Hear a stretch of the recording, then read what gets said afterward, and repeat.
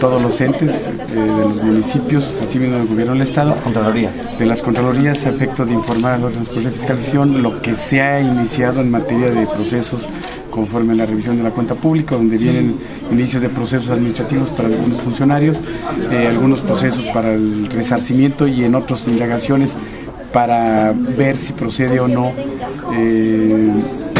mayores resarcimientos.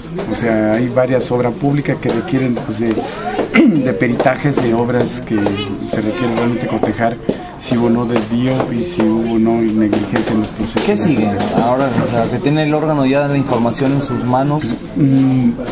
Es básicamente, ahorita se está, de hecho, del órgano, se está ahorita en una etapa de revisando porque vamos a notificar a la Secretaría de Fiscalización, donde desde el punto de vista de nosotros, desde el punto de vista del órgano, debe de haber un tipo de sanción o de seguimiento en concreto en algunas contralorías municipales o entes del gobierno del Estado.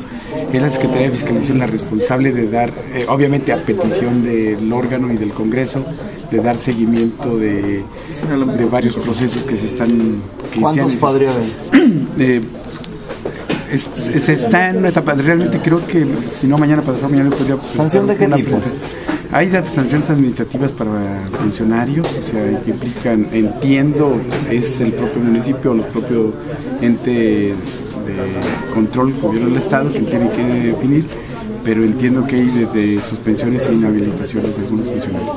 ¿Eso van a recomendar el órgano? Es lo que esperamos que se dé por parte de la propia órgano de control y de lo contrario... ¿Recomienda el órgano? O sea, ellos no imponen la sanción. Así es. ¿Quién impone la sanción? ¿La fiscalización? No, la pone los órganos de control. O sea, las contralorías. Las contralorías y la Secretaría de Fiscalización. Pero sí es un hecho que el órgano va a recomendar algunas sanciones. Sí, definitivamente. ¿Por? Negligencia, descuido o dolo. Sí.